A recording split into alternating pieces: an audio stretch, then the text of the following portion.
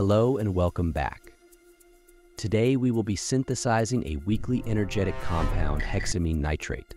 So this is hexamine, and it's a pretty unique and useful molecule. It looks like many other chemicals do, so it is a white powder that is really soluble in water. It also burns on its own, producing a ton of heat as it is incredibly energy dense. All that makes it really suitable as a camping fuel.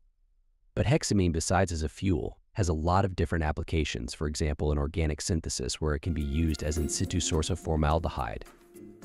But perhaps the most well-known use for hexamine is as a precursor to one of the most widely used explosives, RDX.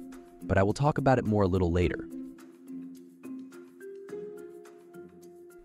In the past, I already showed a hint of hexamine's reactivity by mixing it with fuming nitric acid, which resulted in mix nearly exploding.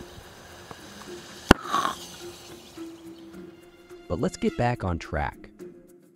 So hexamine is a heterocyclic amine, and like most amines it can form salts, like hexamine hydrochloride or in our case hexamine nitrate. To do that it's pretty simple, and first thing we have to do is to measure out 15 grams of hexamine and dissolve it into 50 milliliters of water. One thing that is slightly noticeable is its smell.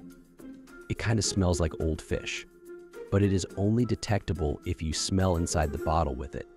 After all, is an amine, so it should have a smell.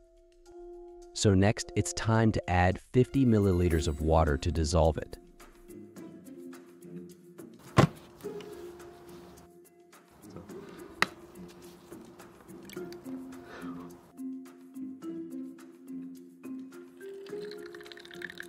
The hexamine is incredibly water-soluble, so it does not take long for it to completely dissolve. So now I had to prepare an ice bath to cool the solution down. So I added some ice water to a crystallizing dish and put the beaker with the hexamine solution into it.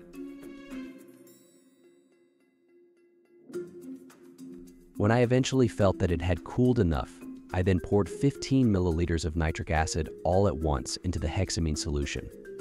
At first nothing happened, but then all of our product crashed out of solution in the form of tiny white crystals.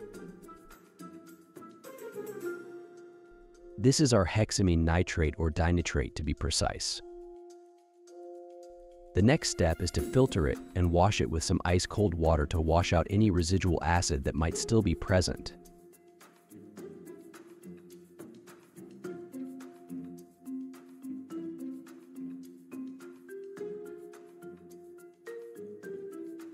I checked the crude product with a pH paper, and as expected it is very acidic. So we have to wash it with water to remove any residual acid that might still be present in the hexamine nitrate.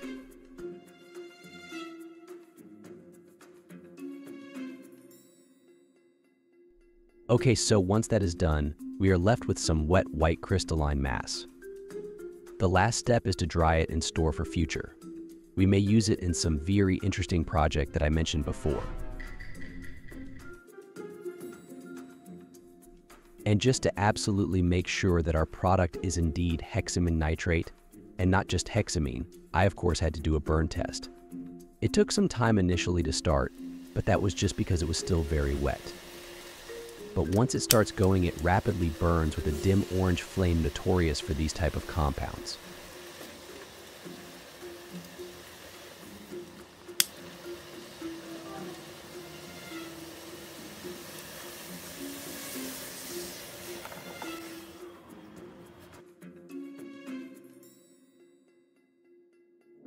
Okay, so that's it for today. A bit shorter video, but just because the next videos on our channel will be dedicated to some energetic compounds, ranging from common to ones that you probably never heard of, so stay tuned for that. Bye.